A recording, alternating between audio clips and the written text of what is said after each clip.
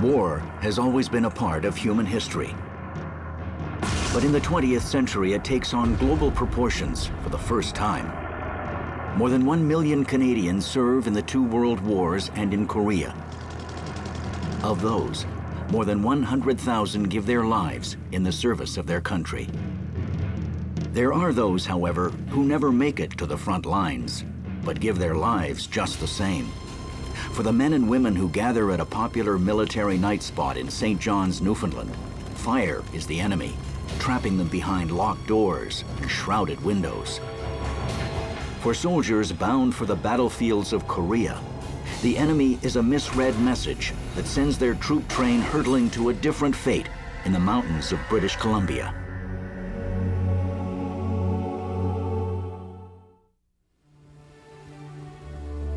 December 12th, 1942. It's Saturday night in St. John's, Newfoundland, and the port city is alive with activity. Still a part of the British Empire, the island colony's strategic location to transatlantic shipping lanes makes it a valuable base for Allied forces. St. John's in 1942 had really come to life.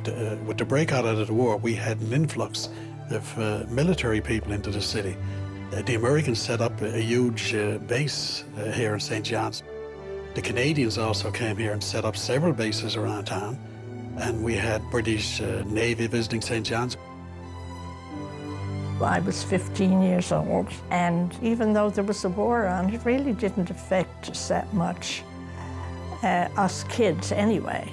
We saw an awful lot of sailors and soldiers on the streets. But other than that, the day went just like any other day. On the evening of December 12th, despite crisp, cold temperatures, uniforms are particularly visible as servicemen look for a place to unwind on a Saturday night. 22-year-old Maurice Weldon has just finished signalman exams with the Canadian Navy. Like many servicemen, Weldon heads for the Knights of Columbus Hostel, one of several places built specifically for military personnel, as a home away from home. The Knights of Columbus Hostel was opened in December 1941, the 16th of December, and it was for the people in our services where they could go to sleep, rest, play, be entertained, go to a dance, and so on. This hostel housed so many boys, and they had a cafeteria, ping pong tables, and I imagine a billiard table. This was set up for their entertainment, and of course an auditorium with a stage to put on shows.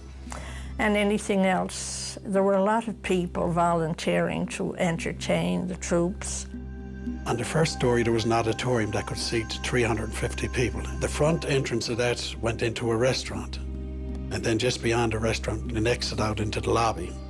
And then in the upstairs area, there was dormitories for the military personnel. The hostel is getting ready for its regular Saturday night live entertainment. Volunteers from the local Boy Scout troop are there to help, including friends Doug Furneaux and Hedley Tuff Jr.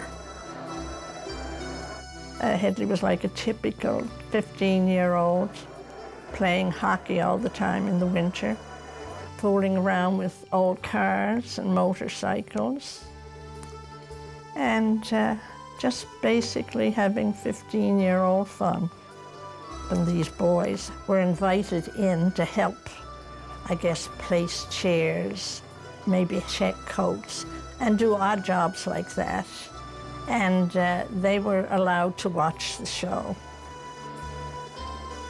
The show is Uncle Tim's Barn Dance, broadcast live on local radio. Mostly every Saturday night people would tune into the Barn Dance. There's VOCM radio. Uncle Tim was, his name was Duggan, Bill Duggan. They had other people like Barry Hope, Joe Murphy his name was, and they were local performers and they were good. As I understand it, that Barn Dance was a very popular program. My understanding was it would be quite crowded. You know, if you were on the dance floor that night, you'd have to watch yourself with there'd be so many out dancing. 55-year-old Bill Duggan is a barber by trade who loves entertaining on the side. 2 of his sons perform with him. 16-year-old Derm on the drums and 20-year-old Gus, a featured dancer. The Duggans have played the hostel many times, even though Bill considers it a fire trap. It was built of Newfoundland timber, spruce and fir, that had dried out during the summer months. And the walls were plywood and wallboard. The outsides were slate covered with an asphalt coating. But the major problem with the building was the roof itself, because this wasn't ventilated. Bill Duggan's main concern is the way the auditorium exits have been installed. Within the auditorium, there were 3 exit doors, 4 if you include the entrance to the auditorium. In the other 3 doors, there were 2 doors in each place. The inside door would open inward, but when you got this open, you had to deal with a second door. Access to the outside is further complicated by the fact that none of the doors are equipped with panic locks, and all windows and door screens are covered with plywood as part of the island's wartime blackout policy. Well, you couldn't have any light shining anywhere outside, so up to the windows in the nighttime you had these screens that made up that had to fit right in to all the windows. Even a pin of light had to be covered, and that was the whole of Newfoundland. My father was a volunteer air raid warden, and he would have to go out certain times during the night and make sure there were no lights showing. My mother used to get very cross, of course, if we'd lift up the blinds and look out, and we weren't allowed to do that. Everything was quite black in St. John's. If you went outside and looked, you wouldn't see lights anywhere. Everything was very, very dark. And that was St. John's during the war, during the blackout. The blackout is strictly enforced, particularly after recent attacks on St. John's Harbor by German submarines. That year, in September, there were 2 ships torpedoed at Bill Island, a mining town just out in the bay. And in November, there were 2 more torpedoed, which is right on our doorstep. I understand that the Germans fired some torpedoes at the entrance of St. John's Harbor, but they missed. Adding to the tension are rumors that these same submarines are putting German agents ashore to infiltrate the island. There's all sorts of evidence where German soldiers were in St. John's. Bodies were found off ships with stubs from movie theaters. They had been right in St. John's going to the movie. All of this sort of thing was going on during those years. Enemy agents are the last thing on the minds of the 400 men and women who packed the Knights of Columbus hostel on the evening of Saturday, December 12, 1942. Most of the crowd is in the auditorium to see Uncle Tim's barn dance. It had festoons, balloons hanging from the ceiling of different colors. It had tinsel and garlands strung all around to remind people to enter the Christmas season. Those too tired to celebrate are upstairs in the dormitories. Sometime before 10:30 p.m., Newfoundland militiaman Donald Roberts comes upstairs to use the washroom at the end of the 2 main dormitories. In the hall, he notices an open closet door and several open rolls of toilet paper on the shelf inside. The thought crosses his mind that the strands of tissue hanging down towards the floor could present a dangerous fire hazard, but he shrugs it off as he goes back downstairs to join the fun. Saturday, December 12th, 1942, 10:30 p.m. Under the cover of a military blackout, most residents in the port city of St. John's, Newfoundland are at home, trying to keep warm on this frosty night. 28-year-old Margaret Ryan and her husband are listening to the radio. Margaret's father, Bill Duggan, and brothers Gus and Derm are performing in Uncle Tim's barn dance, a about to be broadcast from the Knights of Columbus hostel across the road. In the hostel auditorium, Hedley Tuff, Doug Furneaux, and the other Boy Scout volunteers have grabbed seats close to the stage to watch the show, due to begin at 11 p.m. Outside the hostel, Newfoundland Constables Clarence Bartlett and Blanchard Peddle stop at the main entrance as they make their rounds.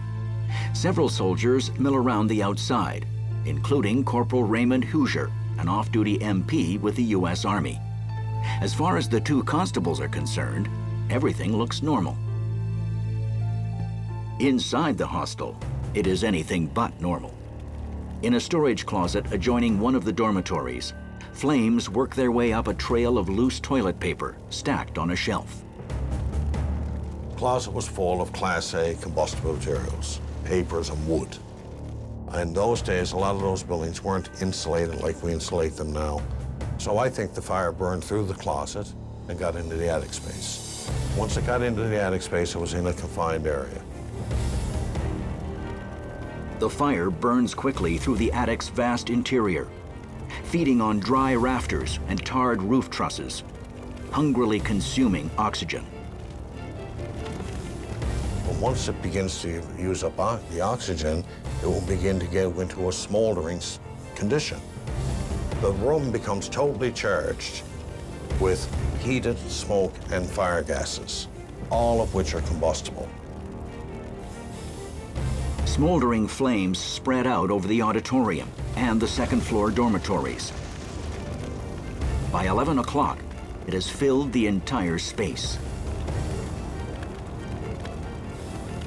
What you had was a huge gas bomb right over the heads of the people below, just waiting for the right mixture of oxygen to blow the whole place to pieces.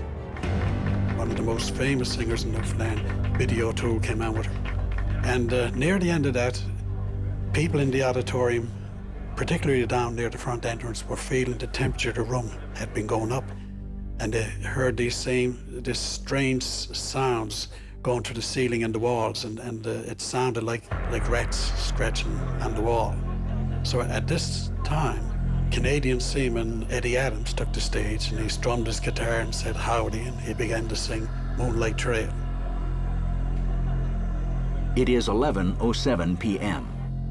In one of the upstairs dormitories, signalman Maurice Weldon gets ready for bed. He notices a man in a Newfoundland militia uniform approach one of the closet storerooms, looking for the washroom. And when he opens the door and goes in, all that air that the fire's been waiting for goes with him. It goes in the room, you get the right chemical balance within the fuels, the heat, and the oxygen, and you get the chemical chain reaction, and boom, you've got an ignition. As the Newfoundland soldier hurries downstairs to give the alarm, Maurice Weldon tries to close the closet door, but the fire has already escaped. Weldon tries to waken those already in bed, but tails of explosive blue flame already sweep across the ceiling. Weldon has no choice but to save himself. In the auditorium, fire burns through the roof of the projection booth, which holds the fuse box for the entire building, including the exit lights. On stage, 16-year-old drummer Derm Duggan can hear people in the audience getting restless. Thinking that there might be a fight, he keeps playing to divert the crowd. A split second later, everyone in the auditorium and at home hears a piercing scream that slices through the din. All of a sudden, somebody shouted fire, and that's when pandemonium took place. People saw flames coming in, and they started to get up. And there was a loud sound that went to the auditorium when the steel chairs collapsed. I think that the master of ceremonies tried to announce not to panic. And of course, the lights went out and the microphone went out and everything went out.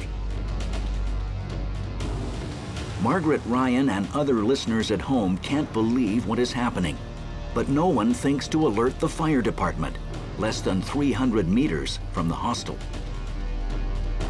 you could probably walk it in a minute and a half, but because of the World War II blackout, neither building were able to view what was going on in the other one because of the shutters. Inside the auditorium, these same plywood shutters ignite panic in those trying to find a way out. It was complete darkness because the shutters were on the window and you couldn't see where the shutters were. You couldn't see where the doors were anymore. The crowd stampedes toward the exit through the restaurant that will take them to the main entrance, tripping over chairs and stumbling in the dark. Many never get up, overcome by lethal doses of poisonous gas. Carbon monoxide is a major product of combustion. As soon as you begin to inhale it, carbon monoxide very quickly displaces the blood's ability to absorb oxygen, and you pass out and you die. Those who reach the exits find them jammed with people trying to get out through doors that open inward. And it's no good for you or I, as one individual who's at the door first, turn around trying to tell 200 or 300 people behind you, wait, back up, I gotta open the door. Heat and the flame are licking at them. They want out, they're pushing. Some are able to escape, but many are cut down by blasts of gas-fed flame and searing heat, their bodies piling up in the main doorway. On stage, the performers realize there is little they can do, but dancer Gus Duggan has to try. He jumped down to try to help get the door open to the side, and he succeeded, and a number of people got out. Young Derm Duggan races to escape the stage, but is quickly swept under by the chaos of panicked audience members on the auditorium floor.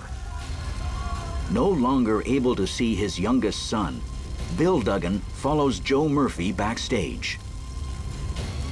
So Murphy got his troupe to go to the back of the stage, where there had been 2 exit windows, but they had to use one of the steel chairs to beat through that. And then he helped Uncle Tim, who was Bill Duggan, to get out to the window, and then got out himself. Joe Murphy and Bill Duggan are safe, but many more remain inside, including Bill's sons, Gus and Derm. As the fire licks at the night sky, neither man has much hope for their survival. Saturday, December 12th, 1942, 11:10 p.m. In the port city of St. John's, Newfoundland, Constables Clarence Bartlett and Blanchard Peddle make their nightly rounds. Suddenly, they see a flickering light in the direction of the Knights of Columbus hostel. The building is on fire. Constable Bartlett heads inside, while Constable Peddle starts ripping blackout shutters off the windows in order to get people out. Off-duty MP Raymond Hoosier also goes inside, breaking down exit doors with his shoulder. In the auditorium, Boy Scout Hedley Tuff runs to a west side exit and finds it blocked with bodies. He is trapped with nowhere to go. Suddenly, he spots a window etched in the firelight and sees 2 sailors grabbing people and throwing them out as fast as they can. They grabbed him and threw him out the window. Now, at that time, his hair was singed at the back of his head, and one of his sleeves was burnt. But that's all. He was not hurt other than that. What happened to the 2 sailors, I don't know. I don't know whether they eventually got out or not, but those 2 sailors saved an awful lot of people by just throwing them out the window. Outside, Hedley stays close by to make sure that others also survive. People were jammed up against these doors, and when they really needed someone to get just physically dragging them, and Tuff was one of the boys that was among the group doing that kind of work. Hedley Tuff's friend, Doug Furneaux, runs to another exit, but the door is locked. Doug helps break it down. Furneaux had a battle to get out of that auditorium himself.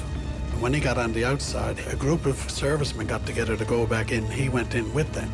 And it's remarkable that young boys were able to get out of the hall and not run away from it as you might think a child might do to stay there. and to play the role of an adult until you couldn't do it anymore. In the auditorium, Constable Clarence Bartlett uses his belt to guide people out of the building. He went in and there were 2 girls. The hair had been burnt off their head and he got these 2 girls out. Then he went in again, and the 5th time he went in, there was a large explosion of gas came in that knocked him a distance of about 25 feet. So at that point then he got out and he couldn't get back in there anymore. American military policeman Raymond Hoosier is still inside. As he heads to safety, he stumbles over what he thinks is a dead body. It is 16-year-old drummer Derm Duggan, miraculously still alive. "Snap out of it, kid," Hoosier tells the boy as he carries him outside. It is now 11:18 p.m., and the local fire brigade has just arrived after a traffic cop sounds the alarm. All they can do is prevent the spread of fire to neighboring buildings. Despite the cold, the flames burn so hot that firemen must cool their sizzling helmets. Sunday, December 13th, 1942. The charred remains of the Knights of Columbus hostel make a stark contrast to the mantle of freshly fallen snow. The fire burned on till about 2:30 in the morning, but the heat was so intense that the firemen were there till 8:30 in the morning to cool it down so they can get at the bodies that were remaining inside. Rescue workers use picks, shovels, and bare hands to pry frozen bodies from snow-covered ash. They recognize one as 20-year-old Gus Duggan, a dancer in Uncle Tim's troupe, who was trying to save lives as the auditorium burned around him. When they were going to the rubble, they found young Gus Duggan, and he was still linked hand in hand with the other 6 people who were there. It is, in fact, one of the swiftest and deadliest indoor fires in Canadian history. 99 people are dead, most of them members of the armed forces. It was a remarkable that 1/3 of those in the auditorium were women. But out of the 99 people who died, there was only about 12 women actually died that night because the men heroically did whatever they could to get the women out. After the fire, the community was in mourning, a lot of sadness and a lot of anger. A lot of anger that the building, that the house, these boys, was not better made, that they hadn't seen to enough exits or easy access to the outside. The government orders an immediate inquiry to address these concerns. Justice Brian Dunfeld calls 175 witnesses, but the most telling testimony is that of Dr. Alfred Farmer, chief surgeon of the RCAF, who comes to St. John's to care for burn victims. He concluded that the presence of an enormous amount of gas going through the building that night rendered many people senseless. And most of the people, if not all, who were burnt to death had been overcome by gas. It wasn't the fire that killed them. Based on these findings, the Dunfeld inquiry recommends that all ceilings be ventilated and that fire retardant material be installed to slow down the spread of fire and the deadly gases it produces. The report also recommends that doors in public buildings be hinged to open outward and be equipped with panic bolts, and that all buildings have an alternate emergency lighting system on a separate circuit. As to the fire's cause, Justice Dunfeld concludes that it was not an accident, but a carefully planned arson. While the inquiry never uses the word, many believe the fire is an act of sabotage. We know for a fact that German military were in our province during the war years, right around the events of the Knights of Columbus fire on December 12th. There were other fires that occurred in this city, a YMCA hostel, for example, a military barrack block, but they were all being frequented by military people. They didn't catch somebody doing it or anything like that, but people suspect that it was due to enemy activity. Sabotage or not, the Knights of Columbus fire brings the war a little closer to home. And after that, I realized that war was everywhere. Not only across the Atlantic, but it was in our own little town. For many, like Hedley Tough Jr., the memories of that terrible December night stay with them long after the war is over.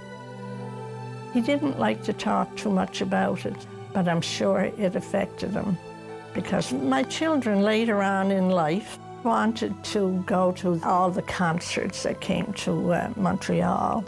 My husband would never let them go, and I think it was because he was afraid of what had happened to him in the KFC fire.